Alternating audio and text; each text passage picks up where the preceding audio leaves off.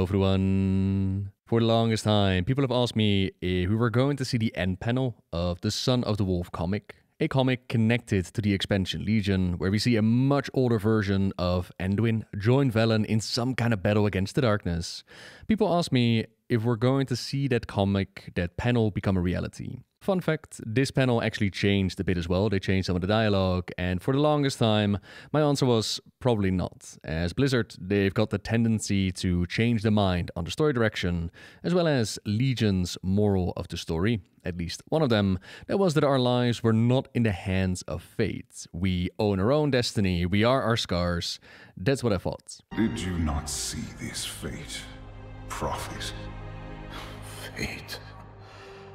Our survival was never in fate's hands. These days, right now, with BlizzCon 2023, we have Chris Metzen on stage with a clear vision on where they want to take the story of Warcraft for the next 3 expansions, as well as the mention of light versus darkness. Sargeras stabbed the world at the end of Legion, and we are going to be dealing with that story now with the sword, with the hooks that built up back then.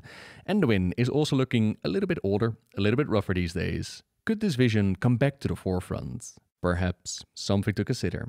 There is another vision of the boy king, as described in Velen's short story called Prophet's Lesson. I'll link it down below if you want to read it for yourself. The story goes as follows. He spun to face the prince, surprised, as he often was when it came to humans, by how quickly the child seemed to be becoming a man, by the adult in the words hurled at him. And as soon as Anduin came into view, the world changed. Instead of the prince, an armored warrior stood before him, his plate helm and breastplate shining with the essence of the light itself. The warrior wielded a sword forged from the same material as the armor, held it aloft as he perched on an outcropping. Whether it was on another world or Azeroth, Velen couldn't quite tell, and suddenly the dark sky above erupted with the combined chivalry of Azeroth's races. The Blood Elves, Orcs, Trolls, Tauren, and even the accursed undead and scheming goblins rode flying mounts of every sort and description. They were armored and armed in magical weaponry, glowing with so much power it hurt Velen's eyes to look at them. Besides the legions of the Horde, the ancient Night Elves charged with humans, dwarves and gnomes, whose ancestors formed the original alliance, and the shape-changing Worgens were united with them. Velen's own Draenei bolstered the army, their ranks adorned in otherworldly metals and bearing crystalline maces and swords. The Horde and Alliance were not alone. Dragons swooped and soared in formation that made the sky resemble a giant, multicolored reptilian wing. They blanketed the horizon with their physical size and numbers. And when they roared a challenge, it shook not just the earth Velen stood on, but the universe as well. And yet, for all of this, the greatest shock to Velen's senses came as he saw those that flew just beyond the army of dragons. The Naru had taken the field, so many that Velen didn't understand how creation could contain them.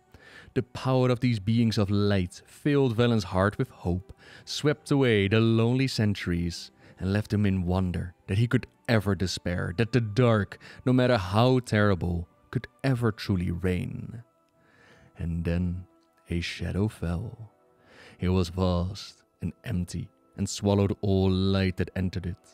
Velen knew it would be all-consuming until, at last, it would turn and devour itself, endlessly gnawing on nothing in the great dark beyond, removing all meaning from the universe, from the most heartbreaking sonata to the most arresting sunset. It was too terrible to see, to comprehend, and yet the army headed straight for it, and the light began to fade.